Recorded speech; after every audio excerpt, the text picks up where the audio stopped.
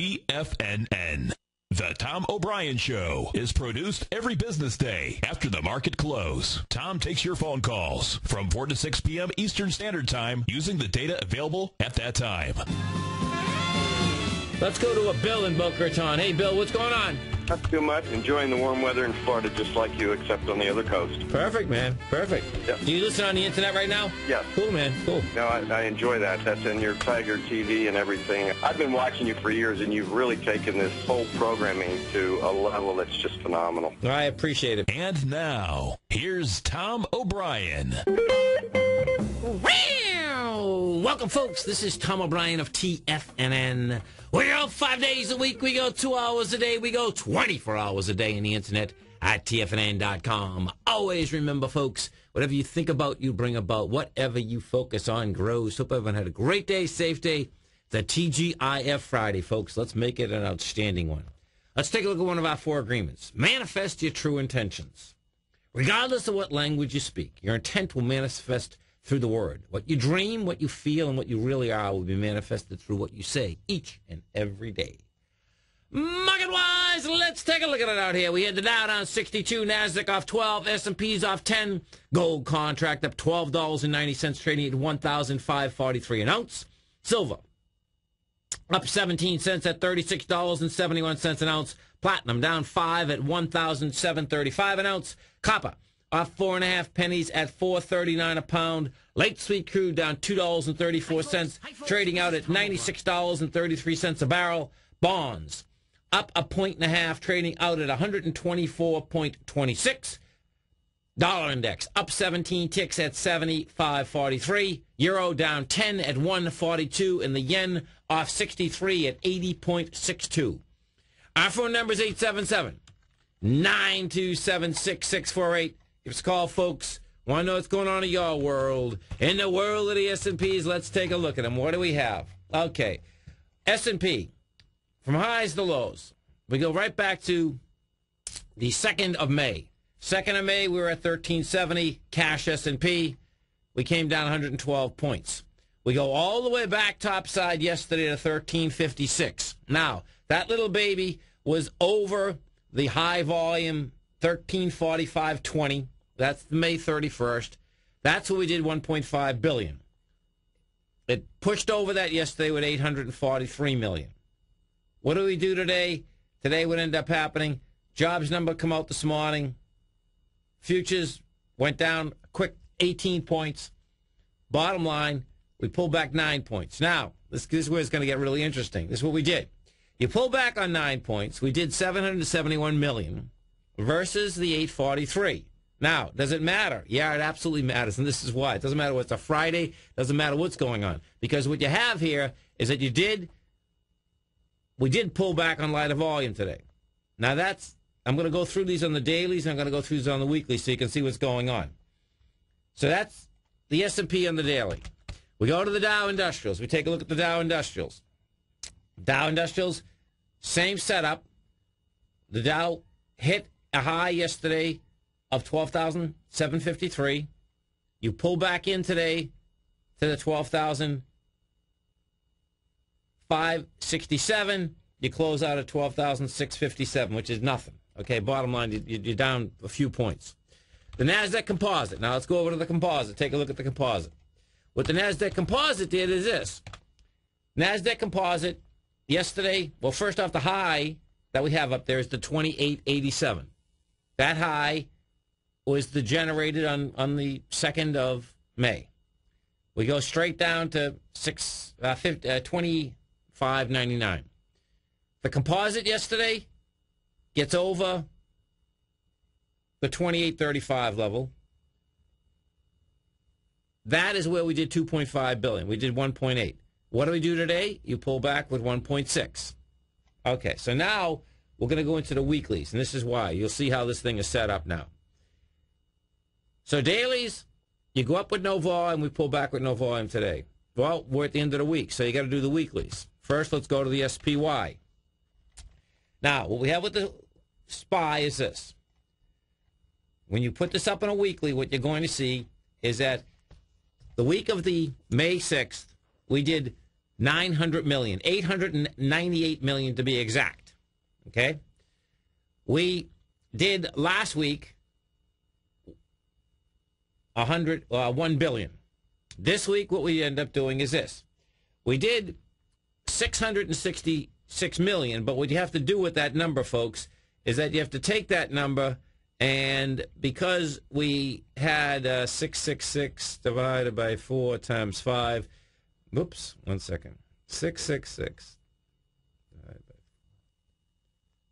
4. Okay, that number is 832. The reason that number is 832 is that this was a 4-day work week. So when you're comparing apples to apples, in this particular case, we're comparing the SPY to the SPY for a full week, we are pushing in with 832 million versus 898 million.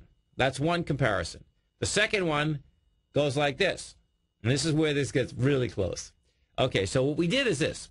We got into the highs, and we did that with 60 million, which is not, that's not bad, folks. That's like 6%.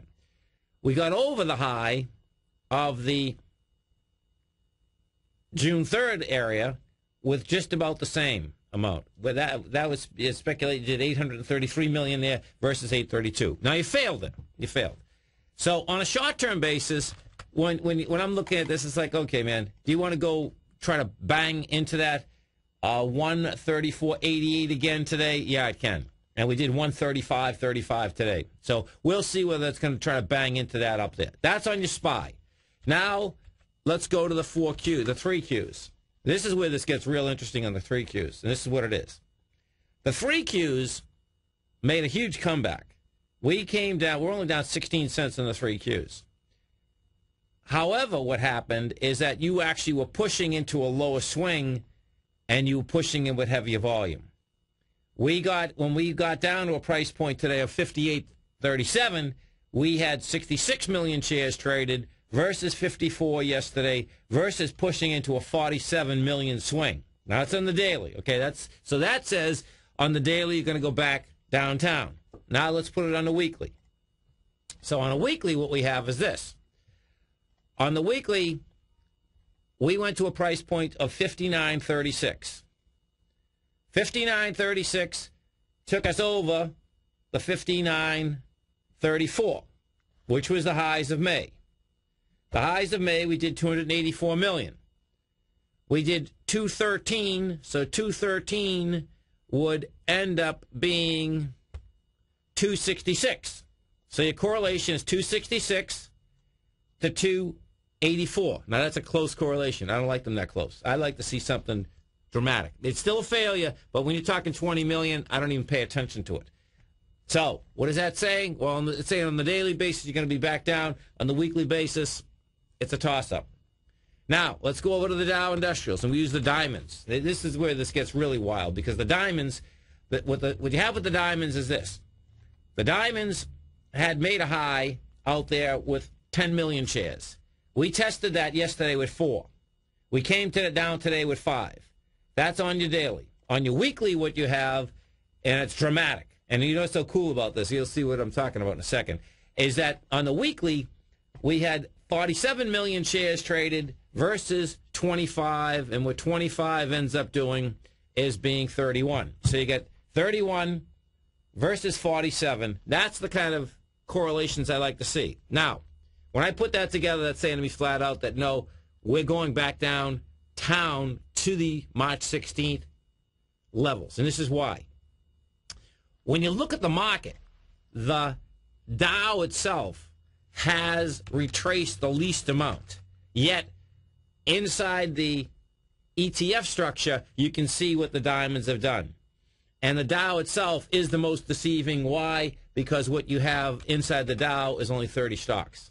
Now, let's go over to the dollar index. Okay, so the dollar index, folks, the way this shook out today, bottom line, is that you get a bad jobs number. And by the way, what ends up happening with the jobs number is this. They were looking for, the consensus was 105,000 jobs. It came in with 18,000 jobs.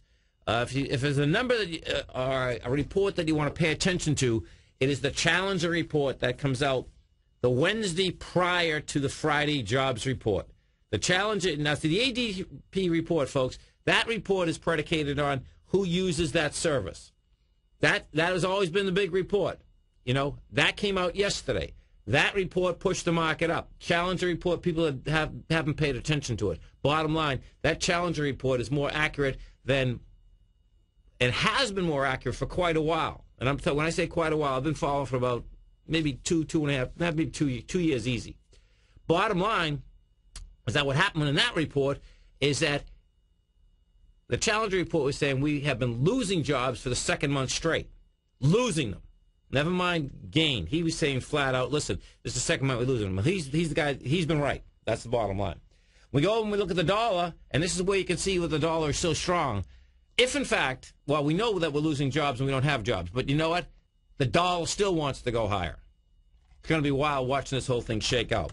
Let's go to Tom in Tampa. Hey, Tom, what's going on? Hey, Tommy, what's happening? How you doing, man? All right. You ready for that weekend? Yeah, absolutely, man. We need a few Obies down here. We get so much rain, folks. It's amazing. I'm telling you. It's just pouring. It's unbelievable. It's been pouring, folks, since the middle. Well, actually, it's been pouring about since 0600 this morning. So it's no doubt. Well, you know what? It's good. That's good. Yeah, it's all good. That's right. That's right. Hey, Tommy, by the way, heck of a call there on Goog about 3 weeks ago. It was at 470. You said it was heading to 530, and it did. So I just wanted to congratulate you on that call. I appreciate it, man. Thank you.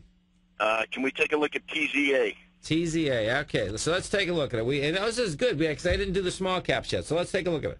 Now, TZA, folks, is the direction bear 300% inverse correlation to the Russell 2000. If you'd like to understand how these direction shares work, folks, come over to our website at TFNN, and you're going to see right under ETF, there's 3 white papers, and please do this, okay, because the papers are great, number one. They explain how they compound on the way up, they get defensive on the way down, and they're daily investment vehicles. Now, I'm going to go to the IWM, and we'll do the whole IWM first. The reason we're doing the IWM, folks, is that it's just a one-to-one correlation. It has been traded longer, and, you know, a few years from now, yeah, we'll be able to do the TZA on a continual basis because it's been traded so long. So if we do the IWM, this is what you have. The IWM, first off, the May high, May 2nd. It comes off that high with 48 million. The top of that is 86.81.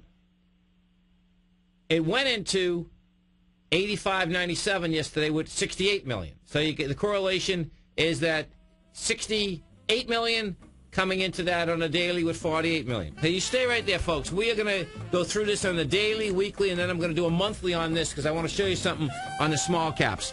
Listen, folks, don't forget, the month of July, if you buy Tiger dollars, that it can be used anywhere on TFNN, you will be at my workshop, a 5-hour webinar live when the markets are open for absolutely $0. We're going to be right back.